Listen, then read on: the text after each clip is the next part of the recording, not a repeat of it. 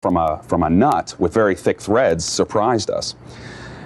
Secondly, we noticed that there was a curled piece of brass around the jack screw, and all of the threads that you can see here, these ridges, were gone. They had been stripped out, and the remnants of those were found coiled on the jack screw.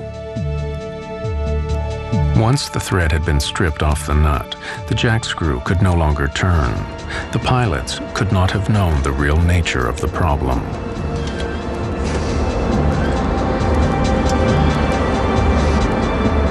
The crew was confronted with a situation that had never occurred before.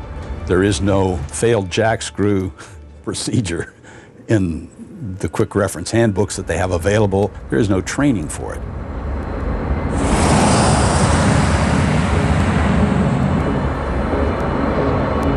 When the jack screw jammed, the pilots were unable to adjust the stabilizer. We felt that it was due to the fact that these nut threads had worn away, and it was just too hard for that jack screw under the power of the electric motor to turn. That gave the flight crew an indication that there was a problem. The crew knew they had a problem in the tailplane, but they had no idea what. Two motors controlled the jack screw, and they tried each of them in turn. But the pilots' attempts to free the jammed stabilizer made their situation worse. We're at 23.7. Request. Yeah, we got it under control here. No, we don't. Where they went wrong was that they wanted to try both the alternate and the primary trim motors at the same time. When the pilots switched both the electric motors on, the jack screw moved, but the threads had given way, and the jack screw was now held only by a single retaining nut. From this point on, the plane was doomed.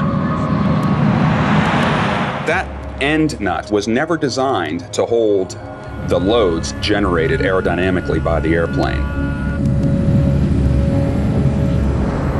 Let's get speed brakes. Give me high pressure pumps. Okay. Now we know, in the glaring light of hindsight, now when we turn the situation around in time and look back, we can see that this aircrew and no aircrew should have ever been fooling with the trim and trying to run it back and forth. The retaining nut grew weaker and weaker. Then, finally, through the loads beating down on that nut, the nut finally failed. Feel that? Yep. Okay, give me slacks. The jack screw slid completely out of the Acme nut, allowing the horizontal stabilizer to move well beyond its aerodynamic limits. This is a bitch. Is it? Yeah. The stabilizer forced the plane down, and now completely out of control, it rolled over into its final dive.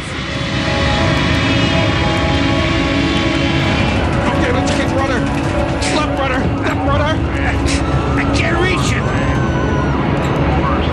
This crew was working to recover the aircraft right down to the water. I mean, they did not give up the whole way down through the descent.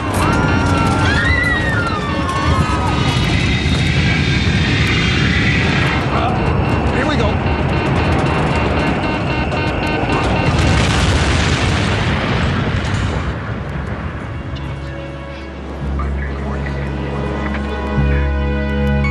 It was clear to the investigators that the failure of the jack screw was the only explanation for the plane's erratic flight path and final dive. But why had this happened? Why had the jack screw failed?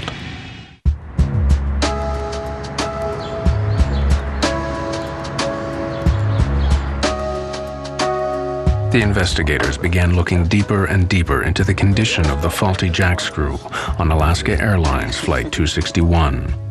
What had caused it to fail? There was no lubrication or visible grease on the working area of the screw. That was surprising and strange.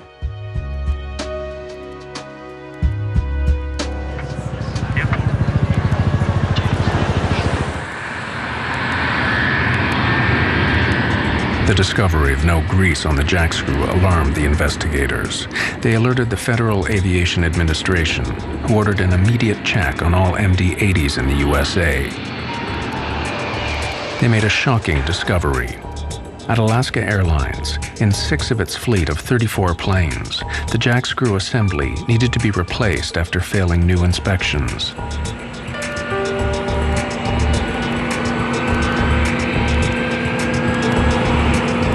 No grease is the culprit. No grease or inadequate grease is the only thing that can give you that wear rate. A simple lack of grease led to the failure of the jackscrew and the loss of 88 lives. But why did this happen at Alaska Airlines? The investigators' attention now switched to the company's maintenance program. What emerged was deeply worrying. We interviewed all the mechanics who had worked on these airplanes. We knew that they had been falsifying records or not doing the work they had indicated. The mechanics at Alaska indicated that they were pressured to keep the planes in the air, or that their recommendations were overruled by supervisors. Some alleged that records were altered to show work done that was not done. Alaska has long been one of America's most successful airlines, but in the early 1990s, the economic downturn began to hit the company hard. Its response was to slash costs to revive its fortunes. Alaska Airlines began flying the planes more intensively. It sharply increased the average daily use of its fleet. Keeping the planes in the air earning money put maintenance schedules under pressure.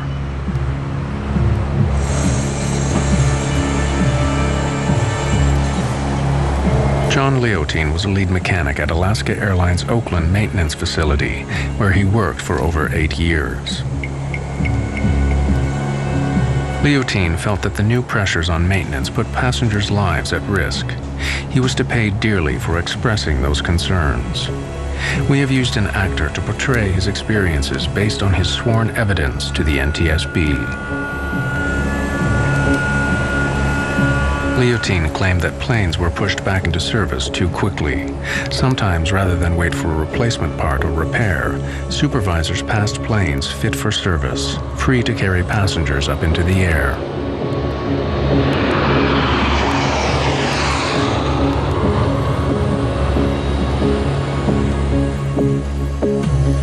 In October 1998, over 15 months before the crash, John Leotine became so worried that he did something that would change his life forever. He reported Alaska Airlines to the U.S. Federal Aviation Administration, alleging violations in maintenance procedures. There were very few voices at Alaska who had concerns about the maintenance. There should have been more, and there should have been people listening. John Leotine is a hero in my book. In December 1999, over a year before the crash, the FAA and Department of Transportation officials moved on Alaska Airlines.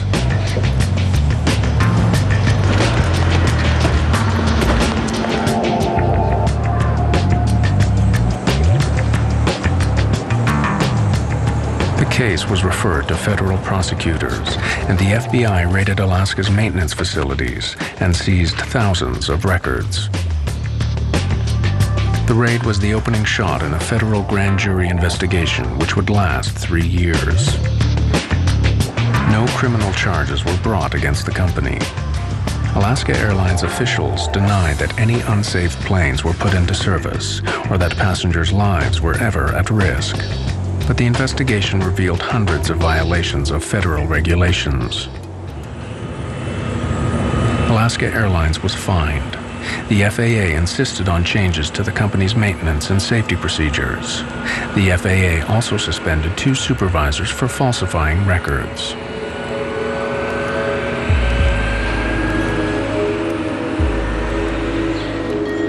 Like other whistleblowers, John